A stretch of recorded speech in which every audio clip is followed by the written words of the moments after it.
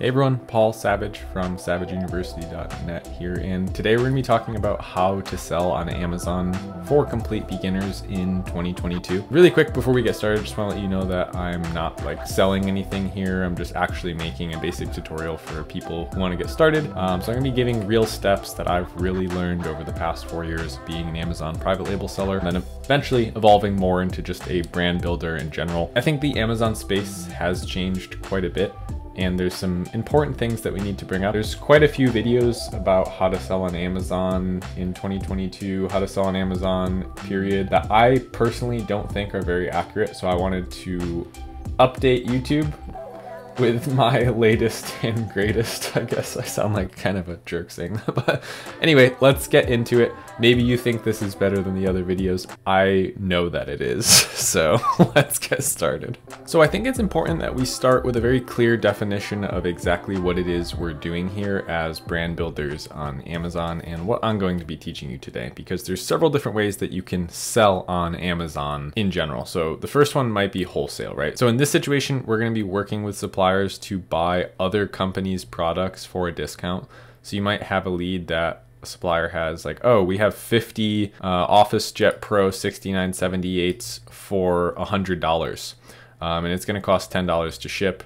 And then there's going to be Amazon fees. It's like, okay, I can sell these and I know I can make 30 bucks each one that I sell. So if they have 50, I can make $1,500 if I order all of those in profit, right? And I'll sell those out. I'm going to list them here. I'm not creating my own listing. I'm not creating my own brand.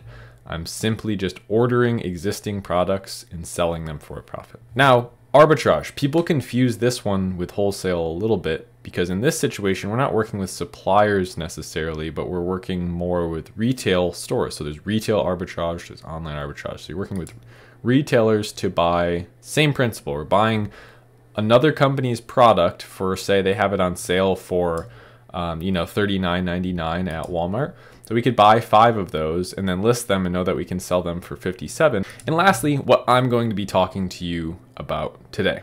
So this is brand building, right? A lot of people will call this private label, but I'm actually trying to move away from the term of private label because I want to build products that are entirely exclusive to my brand. I don't want somebody to be able to go and order my exact product and list it on Amazon as my direct competition. So I'm referring to it as brand building, not private label. It's a similar model. However, in this situation, I'm building a fully customized exclusive product to my brand, whereas typically you could go to Alibaba.com and order any product that any private labeler is selling, make a slight adjustment and sell it for a little bit less. So in this situation, we're looking at a brand that I think is doing brand building very well.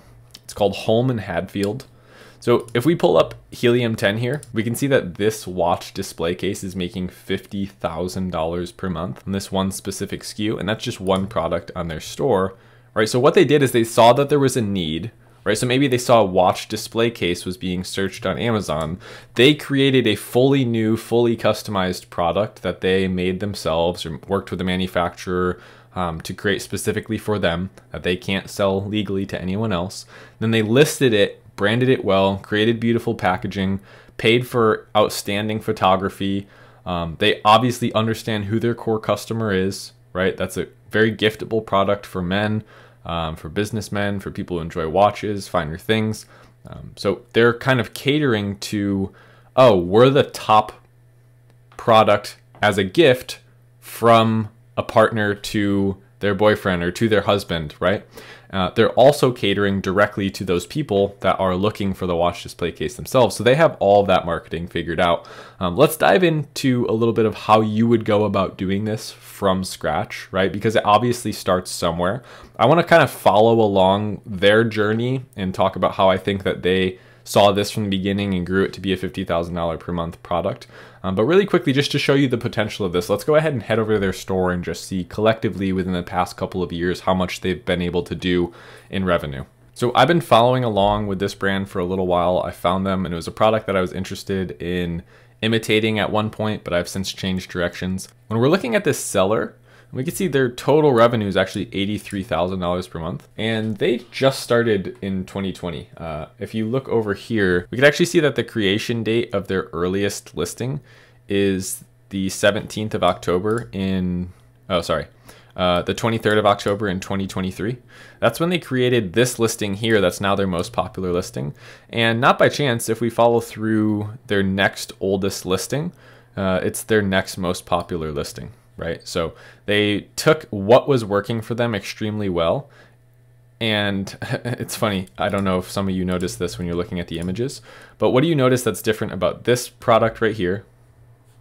Sorry, I like zoomed over it with the blue blob. And then this product right here, blue blob again. The difference is nothing. They just cut slots into it. So I guess that is a difference. It's not nothing.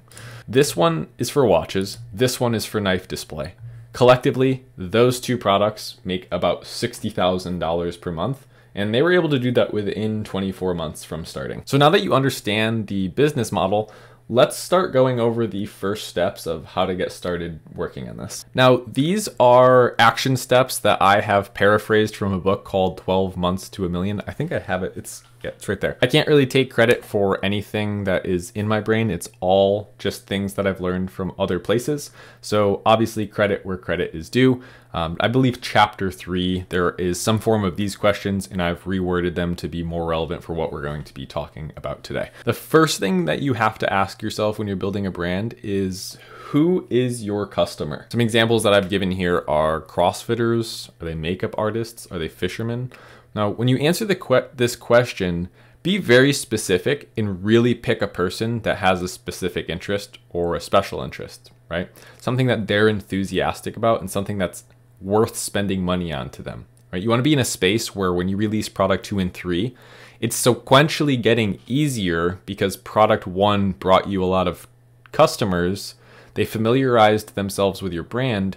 And now product 2 is almost just as meaningful because the area that it's being released in is an area where they're already spending money. So I specify that because we're not inventing products here. We're not going out and creating a market and creating, having to educate customers on why they need our product. They're already actively in this space. We're creating a better product for them that maybe their existing product has a pain point. So who is your customer? Let's go with fishermen for the rest of these because I'm an avid fly fisherman. Beep. What do they buy, right? List everything that this person buys. And if you can't list anything or you can only list 1 or 2 things, it's probably not the right market. And that's a good sign that you need to restart, pick a new person, go through the questions again. All of these questions are listed sequentially. So you need to go 1 and then 2 and then 3 and then 4. There's 7 of them, I believe. You can't bounce around here, right? You have to start with a person. What do they buy? Go down the list. So in this case, we could say pliers, hooks, hook sharpeners, waders, wading boots, nets, right? We could keep going on, fly lines and flies. We can go on that whole list and probably find 100 more things if you wanted to sit here for 3 hours and let me list things. I actively buy things for fishing every single month. And I can tell you right now that a lot of those things are not cheap. Right? Fishermen, especially fly fishermen, love investing in their gear, love getting better gear, better stuff. So that's the kind of market that you want to be in. So the same goes for people that work out most of the time, right? They have the belt, they have the gloves, they have the shaker bottle, they have the new pair of like leggings or whatever you would call those things that people wear under their shorts when they're working out. Leggings, I guess, leggings, right? So yeah, pick a person, pick 3 products and list as many as you can. Don't just list 3. 3 is the minimum. If you can't list 3, it's not right. Which product do you want to focus on to create a version of or a great design that solves a problem they're having? So which one of those products is your keystone product? A keystone product in my mind is the product that supports all other products, right? This is the most important one. And if you get this, it's like a domino effect where they continuously go down the line of products and continuously return to your brand to buy more things. The first one must be the most important thing and have the most impact on that person's life. Now, does your customer buy similar products in this market, or is this just a one-off product? And what I mean by that is, do they buy similar products to the one we just listed as being the most important one, right? So is there a second and third that relates very closely to that first one, right? So an example of this might be if we create the world's best waders that are lightweight, breathable, and yet warm at the same time. Okay, now we can sell wading boots and we can sell wading socks and we could sell different belt sizes and different, we can go down that list and accessories for the waders and things that clip on. there's a clear sight of at least 3 to 5 more products related to just that keystone product. Now, those technically in my mind don't count as new products, right? If I had waiters and then 4 or 5 things that attach to the waiters, those are all accessory items. They're unique SKUs, but technically I would say a new product is one that starts that line all over again, where you can re-accessorize onto that new product, if that makes sense. And then where does your customer get their information? This is a key point to figure out, because we need to figure out how to get in front of these customers, right? Amazon sellers tend to limit themselves a lot, and especially people just getting on Amazon, hearing the wrong information might go, oh, it's just Amazon, right? I'm just going to list it there and that's it. No, we need to start building this brand out on Instagram, building it out on Twitter, if that's where they are, or maybe it's on Pinterest. Maybe you need to start writing blog articles that take you 10 minutes a day, but you can put out, 3 a week by the end of the week, every week, with relevant, high quality information about your space. That's obviously going to be hard if you don't know a lot about the space, which is why sometimes it's beneficial to pick something that you're passionate about. But above all, I prioritize the perfect market size with enthusiasts that have a problem with a product in their market over just something I'm passionate about. Number 6 would be, how do you get predictable sales and repeat customers? Amazon's a great place to start for this. However, it is beneficial to eventually get the traffic onto your own platform, right? We want to have a website that's doing a majority of our sales over Amazon, because we now own that traffic, right? We can use that customer's information to email them with new promos. We can call the customers with follow-up. We can send them down different funnels that we have. Almost none of that can you do on Amazon, right? So it's a great place to start collecting sales, build that momentum, but long-term, I would say you do want another traffic source. You do want another platform that you own, so that you own the traffic. And then lastly, what are products 2, 3, and 4, right? So not accessories to the first one, but what are the next things that you do, right? So maybe if you're selling waiters, then your next product is a net that utilizes some of the same materials or some of the same science behind why these waiters are so comfortable to you, to make a net that's really comfortable for fish, really sustainable, not hurting fish when you're doing catch and release, etc. So create that essentially profile and avatar for the brand of, we want to be sustainable, we want to be environmentally conscious, we want to be, what is that thing that you're representing? Make sure that lives through all of the products. So now that you understand exactly the questions you're supposed to be asking yourself and what that line of action steps looks like, let's digest what Holm and Hadfield did and figure out how they came to grow a $80,000 per month brand in just 2 years. So who is their customer? Question number 1, who is your customer? Watch enthusiasts, men's jewelry enthusiasts, men who like to wear jewelry. That's relatively simple in that regard. It's like, oh, it's a watch stand and obviously they like watches. However, what's that next layer? Who's buying it, right? So consumer versus customer. Customer is the man who, I guess it doesn't even have to be a man, but the person who is using the watch stand.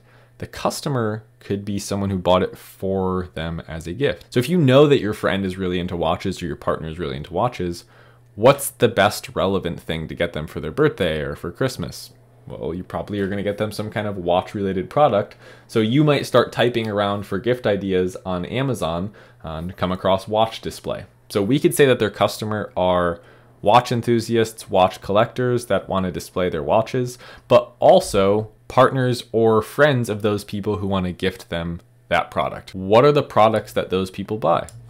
Well, let's do watch and see what comes up. So watch case, watch repair kit, watch for men, watch box organizer for men. Okay, so just by knowing that we're targeting people who are interested in watches and interested in jewelry or interested in organization, right? We could go a couple different directions with that.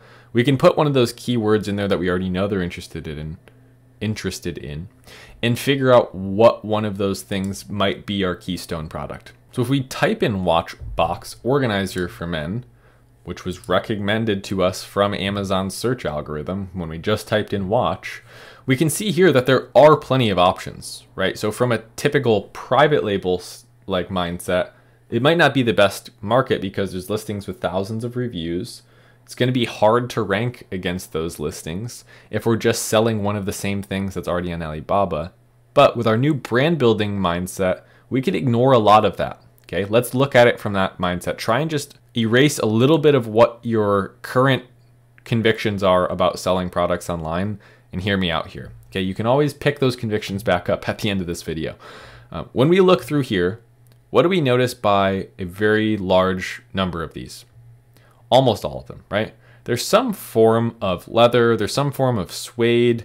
They generally have many areas for the watches. But what is the biggest thing that I'm noticing? People who collect watches or people who are enthusiasts probably like to see their watches out.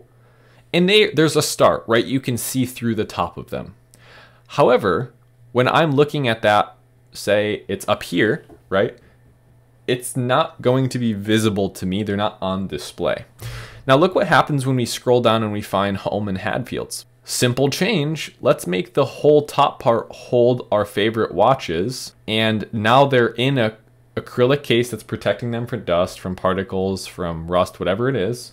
I can see them no matter where I am. So as someone, again, knowing your customer, if you're an enthusiast, you probably want to see the thing you're enthusiastic about. So just that connection to who your customer is, what they're thinking, what they want, you can make a better product that's not vastly different and not vastly harder to manufacture. And then let's go back to our questions list. Do they buy similar things in the market related to this keystone product? A lot of people that buy watches or display watches might also be interested in pocket knives. Now, if we take a second to think about where this customer is getting their information, a lot of this is probably being sold on social media platforms, Instagram ads, Facebook ads, targeting, Father's Day, around Christmas time. I'm sure this does incredibly well. It's doing $50,000 a month now. It probably does $100-something thousand a month in Q4 for gift reasons. How are they getting predictable sales? Well, clearly they're getting predictable sales on Amazon. And lastly, what are products 2, 3, and 4? Well, I've already kind of discussed that, but knife holder, they have different sizes of this product. So they have a new product that I think just kind of launched, which is a vegan leather case version of the watch holder. We have the single watch holder. So they're kind of doing what they did well the first time, just expanding it out, making more SKUs. That's pretty much it from the branding perspective of what they're doing. But then how do you actually go and do that, right? Theoretically, that's great, but now what are the actual steps that I need to take as a beginner to go and do something like that? I'm overwhelmed and I don't know where to start. And honestly, if you're stuck, I would just start with a list of hobbies and interests, or just think of things that you're interested in personally. Are you a skateboarder? Do you have expertise in mountain biking? Are you a fisherman? Are you a guitarist? Any one of those things could work in this situation. Keep in mind, however, you don't have to be interested in the product. You don't have to be your customer. You can be an entrepreneur who sells things that you don't personally use, and you could just be someone who's interested in improving an issue in a specific marketplace. Go onto a subreddit and ask a question. Hey guys, I'm an entrepreneur. I'm looking to start a product here. What do you think about this? Can you comment on some of these issues? What are some problems that you're having? How can I help you? How can I be of service to you? Then lastly, start an Instagram, right? Start an Instagram for the brand that you're going to be building and start bringing the customer along for the journey. Everyone wants to wait until they have a product, yet when they have a product and they finally launch, it's too late. There's no one to launch to. Start building the brand before you build your first product. It doesn't really make much sense to start with a product and then try and get people on board after. Start with the people, build the relationships, get in touch with influencers early, put in the hours talking to your customers, and then build the product for them with all that great input that you've built, that you've got over the past few months with the several hundred, several thousand followers you built from, putting in your work, creating valuable content. And then you have a beautiful knockout launch, whether it's on Amazon or your personal website. The customers know the trouble you went through to get there. They know that you listened to them. You built a product for them. You built it with them. They feel like they're a part of the journey. They're a part of this new small brand. They'll be happy to purchase from you. Once you've talked to your customers, you have the information, head over to have someone make a prototype for you, right? Create just the 3D rendering. Get something that feels real, something to get you a little bit further down the line. Don't stagnate, keep moving forward. The important thing here is not explosive growth. It's consistently building a steady foundation and moving a little bit closer to your goal, getting 1% better every day. So get the rendering made, draw your product so that you can start working with manufacturers to create a prototype of your product. Keep in mind, something like a coffee maker with new tech is probably going to cost you tens of thousands of dollars to create, where something like the new wooden watch display might just cost you $2,000 to create a completely new product. I've had fully customized wooden products that have only cost me a few $1,000s, where this type of product did not exist at all. Then I created a new version of it completely from scratch that no one else can order. Once you know what it is you're creating and you have a rendered version of that, a sketch, something to illustrate what you're trying to communicate, go ahead and head over to thomasnet.com to try and find a local manufacturer for your product. I always recommend that you try and start local. You don't necessarily have to end there because sometimes it's not going to work out, but you'll never end up with a made in the US product or end up with a very quick lead time, local, easy to ship product if you don't start looking there. Keep in mind, as we're not necessarily private labeling and we're brand building, we're creating our own product from scratch, you don't need to follow the conventional rules of just going to Alibaba. You can start with any manufacturer. So you can actually go to Google and try and find manufacturers. You can go to Thomasnet and find US manufacturers. Or just like the old days, you can go to Alibaba.com, look up a watch display case, and try and work with one of these manufacturers to build something custom for you. That is not out of the question either. And sometimes it might be the route that is worth taking. Back to good old Fiverr here. Once you've designed your product, you found your manufacturer, you're gonna need to design your packaging. I always recommend that you go with a beautiful custom box. Don't just put your product that you worked so hard on in an unbranded box. That completely defeats the purpose of what we're doing.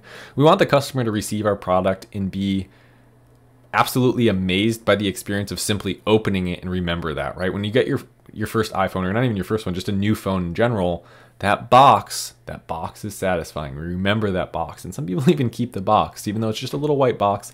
It's built well. It has a very crisp, clear image of the product on it. And the experience of opening it and taking each layer out, where it's the phone first and then it's the cord, etc. That is something that's undervalued in private label. And I think if you can create an amazing experience with your product at first sight, that customer is then much more likely to go and leave you a positive review, suggest you to friends, buy you as a gift for other people, etc. And then once you've designed your packaging and you've sent that over to your supplier or to your package supplier to have that made and your products packed, well, now it's time to get some photography of the product.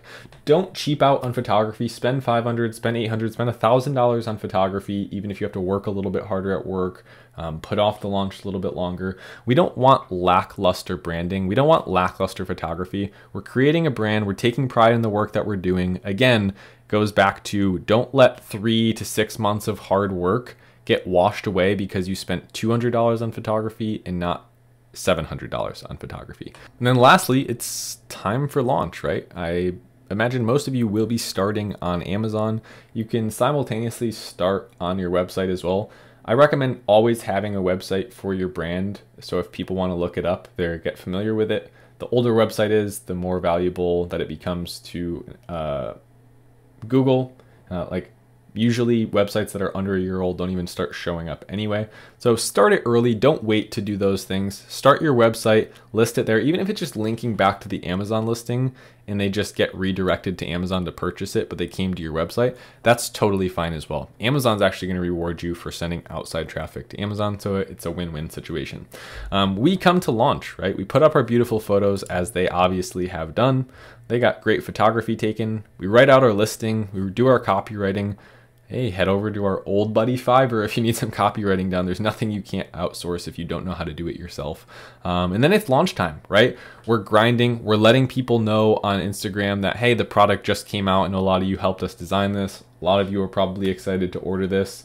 Here's the link to Amazon and here's a coupon for being awesome and supporting us while we didn't have our product ready yet. And then it's off to the races from there, right? Within the next 3 to 6 months, hopefully you can grow this to a product that's selling 25 to 50 units per day through advertising on Facebook, advertising on Instagram, advertising on Amazon, or You do it completely word of mouth and completely organic traffic from your own YouTube channel that you started for watch tips or like watch care tips, or, you know, don't limit yourself by just thinking, oh, I have to spend money. No, you can grow an incredibly valuable brand with no ad spend whatsoever. Watch Shark Tank. It happens all the time. People have $1 million in sales. They've never spent a penny on ads, and they started the business with $6,000. So trust me, there's unlimited options there, but whether it's just you grinding on Instagram, grinding on YouTube, grinding on blog posts, there is a way to sell your product. So don't get too caught up in the capital intensiveness of some of the bigger rat races like advertising. So that's going to do it for today's video. Thank you guys so much for tuning in. I really do appreciate you subscribing and liking. It helps the channel so much. So with that being said, I will see you all in the next video. Thank you so much for watching. Later.